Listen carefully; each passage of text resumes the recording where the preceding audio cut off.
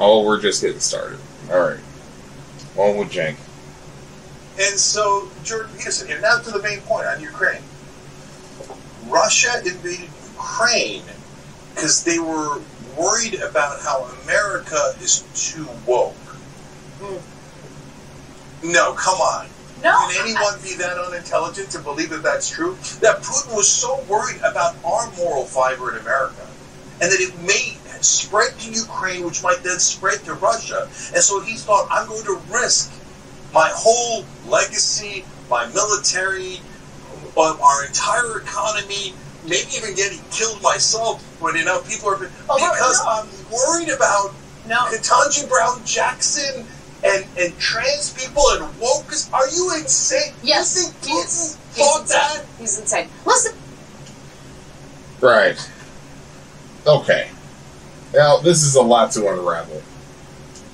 Because, first of all, everyone knows, or not everyone knows, I shouldn't say anything like that. For those who know, they know that this has a lot to do with NATO, which America is a part of, and Ukraine extending a hand, NATO extending a hand to Ukraine, or an invitation to Ukraine, to come join them, which would then put the whole NATO faction or NATO's territory right on the border of Russia, which Russia doesn't want.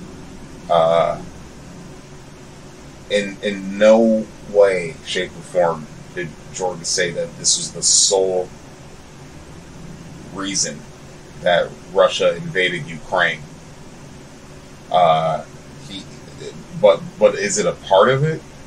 Is the insanity that has been happening for the past 7-8 years, and the small insanities leading up to that, culturally, us becoming more and more and more deficient to where it's a powder keg is what America is. Already more than a cold civil war, bordering just an all-out hot civil war that could bleed into every fucking state in this country, including the one I'm in, which is why I'm in it, because it's literally physically not attached to the rest of America. One of the reasons why I'm here, but not the sole one, but part of it. So, and a question I had was, would Putin be doing this right now if Trump never got in office? If that whole clown show had never been allowed to become what it was, which was pure stupidity and pure ignorance and lying to ourselves by acting like we some of us, a lot of us, by acting like we didn't know what could potentially happen. And once again, the rest of the world, or some of it, or I think a lot of it, is looking at us and making decisions based on the things that we're doing. So, the culture war, which bleeds into it bleeds into Congress, bleeds into the Senate and the House, and they use these cultural things even more to manipulate the populace and to further division, which then causes all types of things, and these laws and all these things getting passed that are changing lives in not a great way.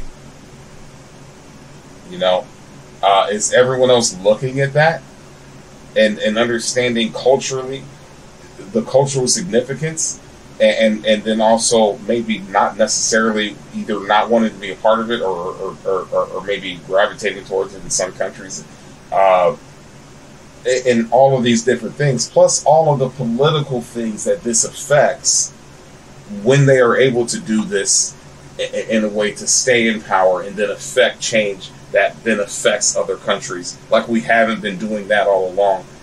So to say that our culture war has not bled into the rest of the world's awareness is a foolish fucking thing to say.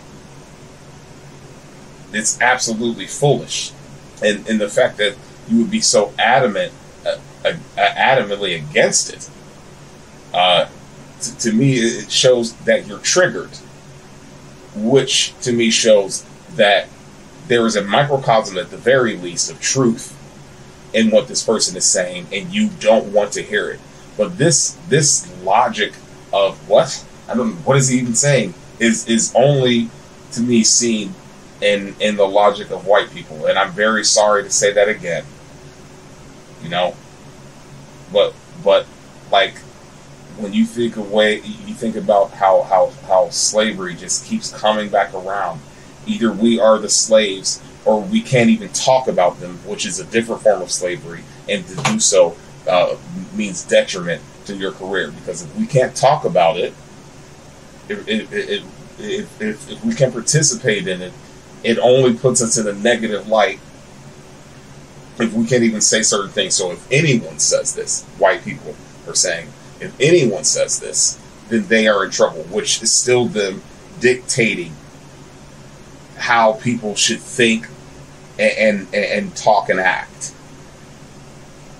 Is that not still a form of slavery, mental as it may be?